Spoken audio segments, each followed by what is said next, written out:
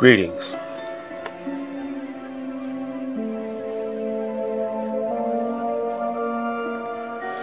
Today is a very special video. Now, this video here, you're going to need to pass it on to your friends. Hit that like button, share it, because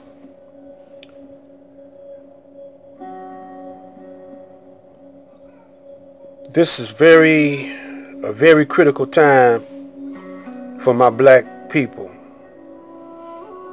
A very, very critical time.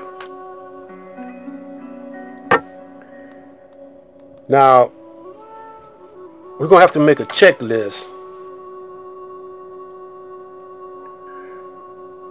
for what I know. I'm not believing this or not. Taking this for granted. We're talking about the Trump trials. It looks like the Democrats were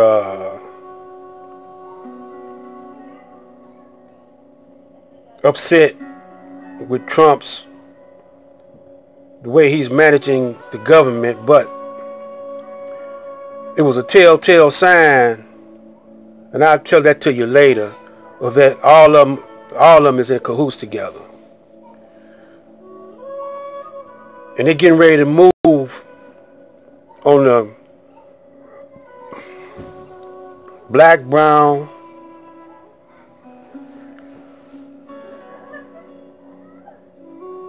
yellow, red and yellow people. When I was studying the King Alfred plan, the Rex 84 plan, you know, I hope y'all could get that on your YouTube, and you need to study. Well, one of the narrators mentioned the term Fascism, so I looked that up. It's a Latin word, round, bounds, about, and axe. In other words, it's some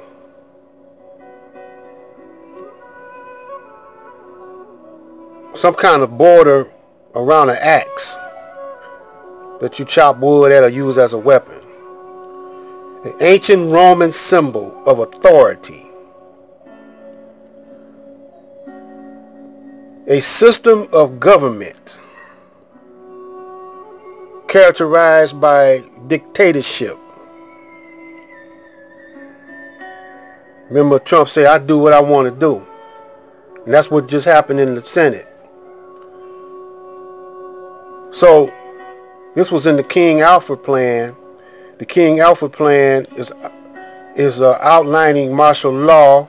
Also, the extermination of 21 million black people, black and brown people.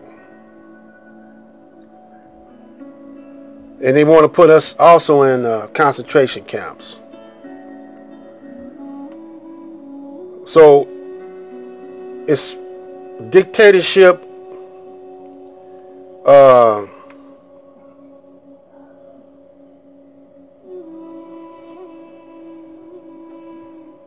using nationalism and racism and militarism. This was first brought about in Italy in 1922 to 1943. So there's no more time analyzing or studying up on what they're doing and what they're about, because we know what they're about to do. And with this coronavirus, it could be the first step into coming to each neighborhood, quarantining each neighborhood, or taking you to a quarantine facility in the ghetto. So we can't let military evacuations come to our hood. Now's the time to use your interventions. Keep your healthy mind and make right decisions. Health is wealth. Use the imagination to build your world for yourself. Use willpower and determination for a new heaven and earth and a righteous nation. Now we're going to have to make a checklist. I'm going to give you a checklist. I hope I can finish it all. This is a checklist for things you need to do to save yourself from this fascist government. Black people should not trust government behind what we went through. But you're going to have those that do. There's going to be a lot of brothers and sisters that's not going to stand up for themselves. It's been a psychological study. When I used to take up psychology in school, one of our lessons was that if a crowd of people had gathered and seen two people fighting, about to kill each other, there was only one or two people will step in to stop, or if they see a woman getting beat, only one or two. So you got a crowd of 10. Out that crowd of 10, only one or two people will stop the fight. Or if they see somebody that needs help, out of a crowd of people, only one person to help them. Just like you've seen this for yourself, you'll see people videotaping somebody getting jacked up unlawfully by the police or whatever. They'll just videotape it, but they ain't gonna say nothing because they don't want to get. It could be a whole crowd of people, just like when Michael Brown got shot. You know, they just sit up there and watch him get an unarmed man get shot, and then a lot of them didn't want to witness the shooting, and only one or two people step up to plate. That's reality. That's reality. So this is for you brave, you brave brothers and sisters, or brothers and sisters that don't want to die or be enslaved. Check these things that you need to do to save yourself from a fascist government. Black people should not trust this government. In your hood, organize self-defense classes. This might give your scary people a little more courage. Churches should be a place of planning self-preservation. If your church ain't doing that, there's something wrong with them. You don't need to be with them. Self-preservation is the first law of God.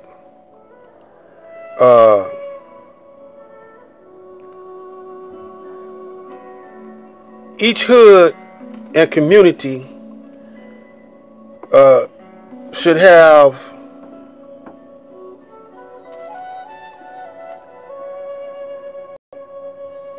a planning committee. Should be a center or a town hall for neighborhood organization. Block clubs should be formed. Each hood should have an armed militia or a safety patrol. You should have that was number 5. Number 6, a hood research team in each hood should be. They should have people that know how to work that computer to research anything they want to research, because that computer is a mini library.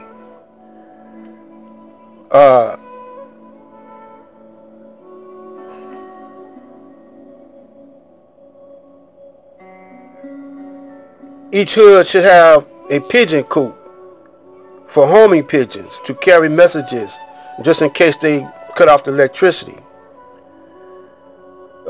You need to form your own. This is number 7. You need to form your own hood-coded language. Just like Bloods and the Crips, they got their own coded language from the police and whatever. Well, you need to do that for the whole neighborhood. And have a place. This is number 8. Have a place you can hide your weapons from satellite cameras. Build your own gated communities in your hoods with armed guards and a checkpoint. Don't let nobody in your neighborhood. You know, because this government is corrupt and ain't no documents legit. Of course, it's not legit. They showed you that on that trial. If y'all didn't pick up on it, something wrong with you. Number 9. Drive out all that do criminal activities in your area by picketing the building or house. Now, in Detroit, you know, we had the New Garvey movement and the Black Panthers, and we summoned all the conscious brothers and sisters, pro-black brothers and sisters, to picket around the dope house. And we informed the police that we were doing it, and the cameras, we informed the news. And then we had our own cameras there, and we had about 200 or 300 people on that one street, and we identified the dope house, and we marched in front of the dope house day and night, blocking off all traffic, you know, dope traffic and business, and the guy had to move. So this is going to be a part 2 and 3 before we get back to breaking down how the government is.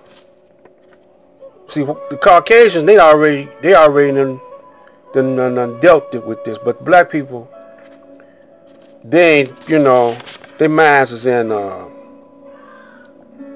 foolishness. They don't believe it's gonna happen anyway, and the ones that do got a hunch that it's gonna happen, they don't know what to do. So Black Light is trying to help out the situation. Helping you, I'll be helping myself. See, unity, black unity is the key. It's Black Light. So stay tuned for part 2.